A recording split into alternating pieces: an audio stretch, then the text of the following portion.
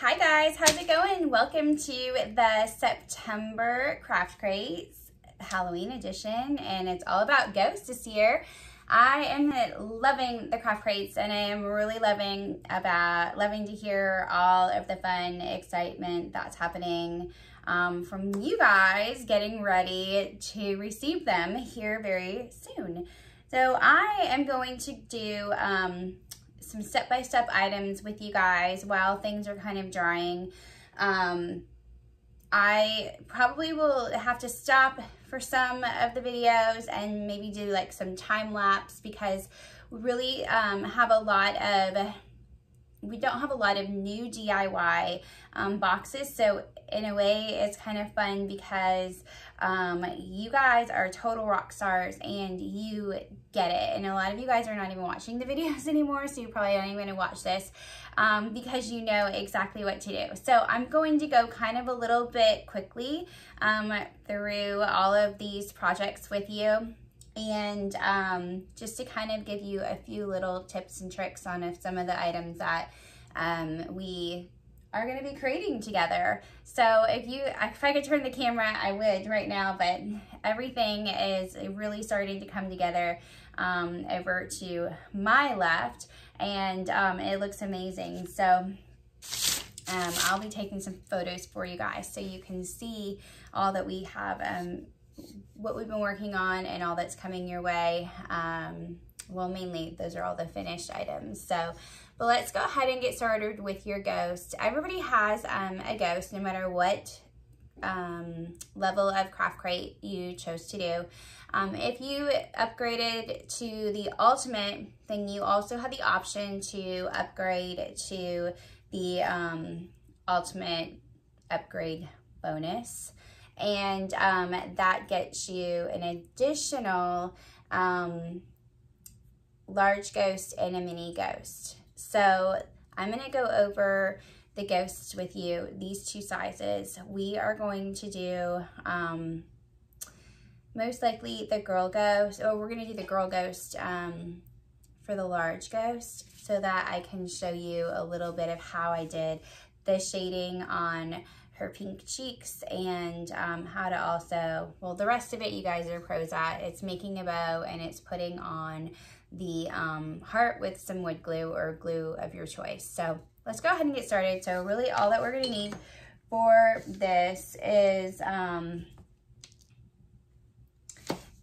our white paint, assuming you're painting your ghosties white, and also black paint, your stencil, and I'm gonna be honest, I'm using my stencil here that has been used many times, and it looks a little bit crazy because I accidentally ripped it to kind of put it back together, but you guys are pros with that. So first up is we are going to go ahead and just paint with our sponge.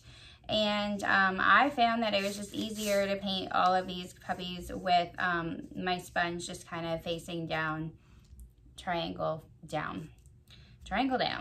I also found that even with my chalk paint, 2 coats was needed. I felt like I probably could have gotten away with the one, but the second coat just really made it, I don't know, sealed the deal for me, I guess you could put it that way. The other thing that I did do is I did go around the edges of the ghost and all around. You can choose to paint the backside or not. That is completely up to you, personal preference. I did paint the backside for our finished Craft Crate, and you know what? I know better. This nice, cute new t-shirt. Finally, one thing that I now own that doesn't have paint on it. Let me go ahead and put a little grungy sweatshirt on here. A little warm in here, but that's okay, we'll survive. I did go ahead and paint the backside. One thing that I do like to do is, hi buddy, I'll talk to you in just a second. I love you. Is have a cool man who just walked in the door. I like to take my finger over the edges and the entire thing just to kind of smooth out the paint. And I know I'll show you what I mean with that in just a second. Pardon me, start painting all of the edges. The other thing that I did do is on the very first coat, I only painted half of the edges so that I kind of had somewhere to kind of grab onto. So what I meant by that is I like to take my finger and just like slowly smooth it out.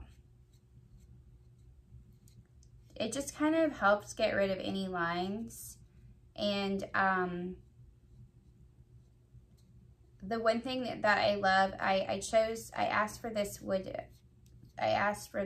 specifically for the ghost because I didn't want it to be rustic and roughed up.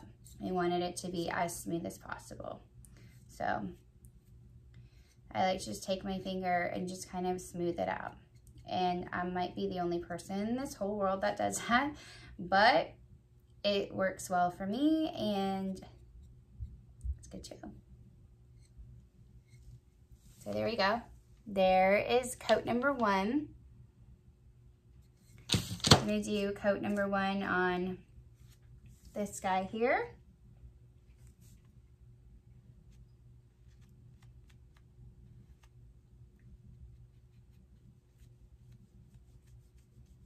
And like I said, I'm gonna do the same half.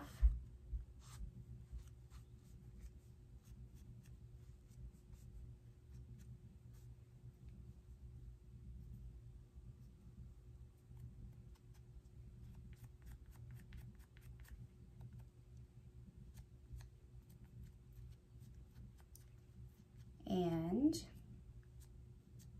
then we paint the back side or the second coat on.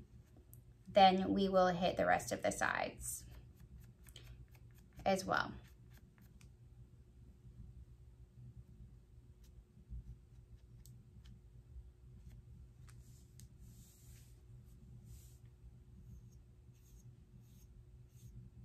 Like that.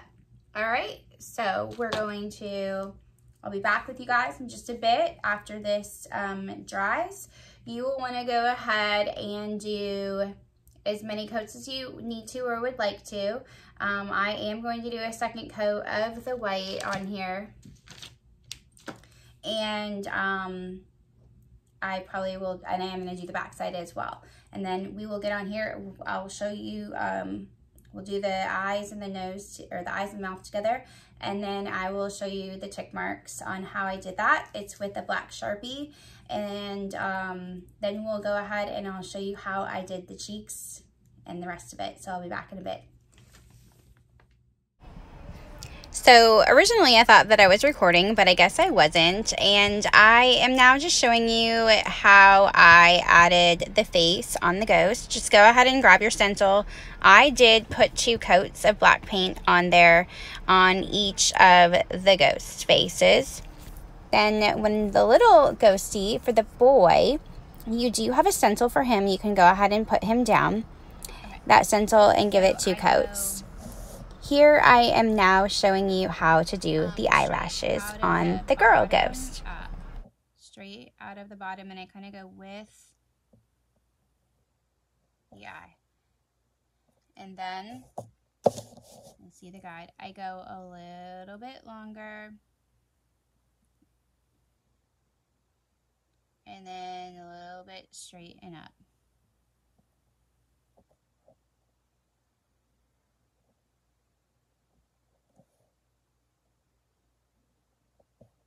I also gave her some lines on her face, just, you know, like that. So that is the eyes.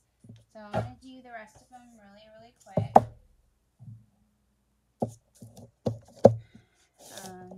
Here.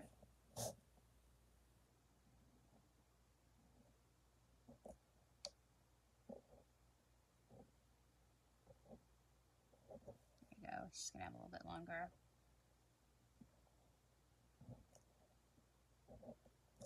Use a brush. But I'm going to show you guys what I did do so that maybe if any of you have it or something like it, you can use it, because you can definitely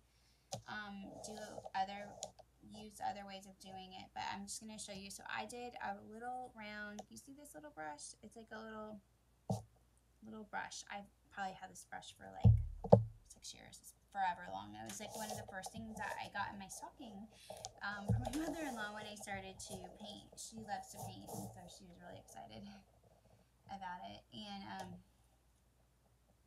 so what you do is you get just a tiny little bit of paint on your brush.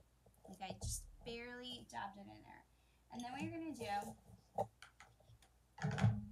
is, my little water cups over here, you're going to actually like rub it off, dab it off on a napkin or a cloth. You really just don't want much on there at all.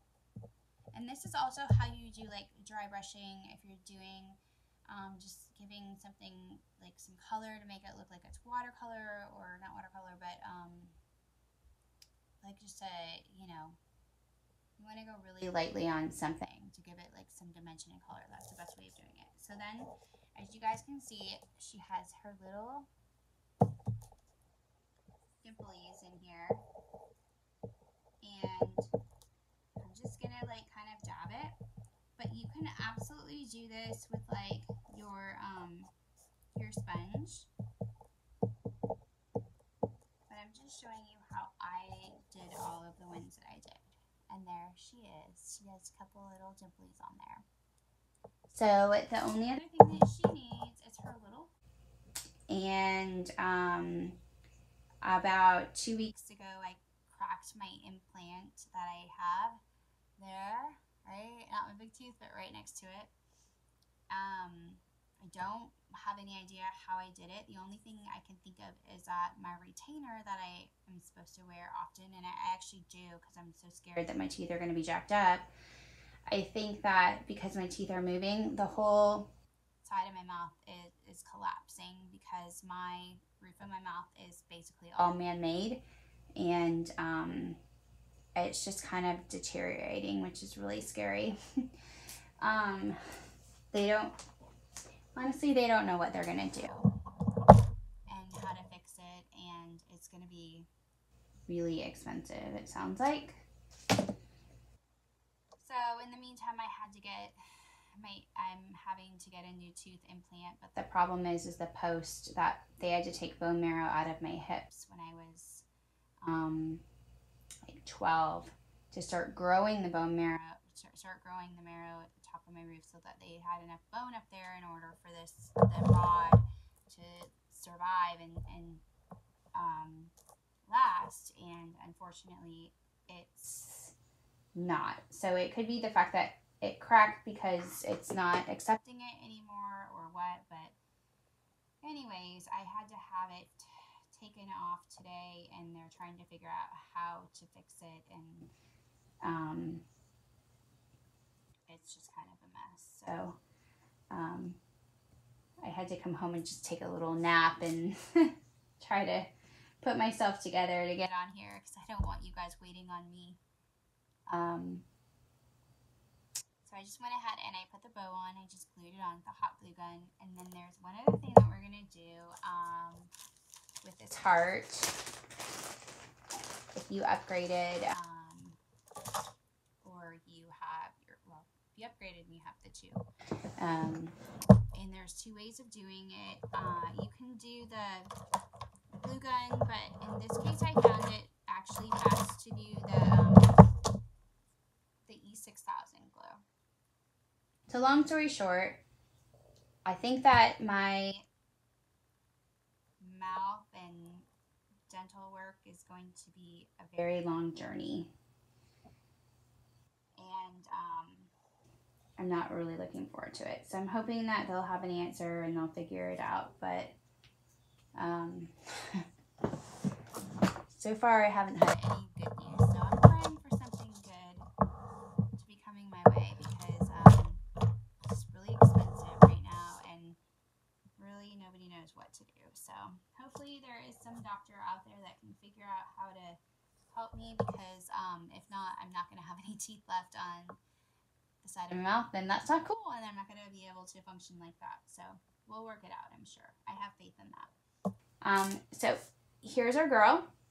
Bring them, and so I was able to make sure that she has one. So I'm sending this to her. They live in, where did they move to? They were stationed here, and then he got out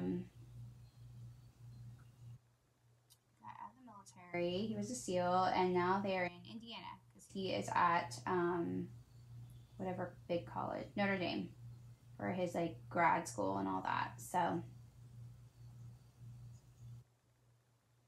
but my sweet, sweet cousin's little baby girl, so sweet. She's not really a baby, but I'm gonna call her that. She is like a little Spitfire, and she was born with her leg backwards, basically. So basically at her hip, her joint is backwards, so she has a prosthetic. And she is a fierce little thing, man. Little fighter. How can you say no to that when they call you and say, I want one of those? So, here we go. We put a little glue.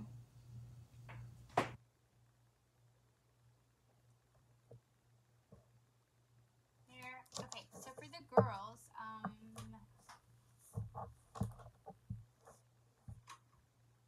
I just drew their little face in. You will receive something, but I could not get what I made for the girls to be exact because of how I drew it. And even when I would draw it with my Apple Pencil and download it, it just wasn't the same. It wouldn't cut properly. So I'm still trying to figure that out. So basically, for the eyes, I just do almost like a longer S. Okay. And then I just give it an extra little tail. So I'll try to put this down a little bit for you.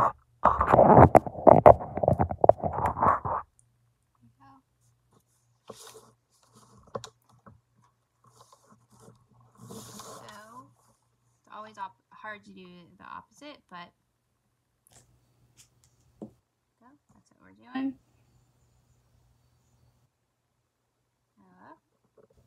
Bend over, and we're gonna go like that, and then it's just a little smile face with it, like so. I know you guys can do that. I have faith in you for that. So that is how I did it. I'm sorry that it's not exact with the stencil, but like I said, it was just one of those things that I could not draw small enough, skinny enough, and then have it cut properly. So I did send you with a girl stencil, but if you want it to be exact, that's how I did it, and it's pretty easy, and I'm sure you guys could do it. So here we go. This is for little Anastasia. We've got our little ghosty family here. So I'm just going to do the rest of these.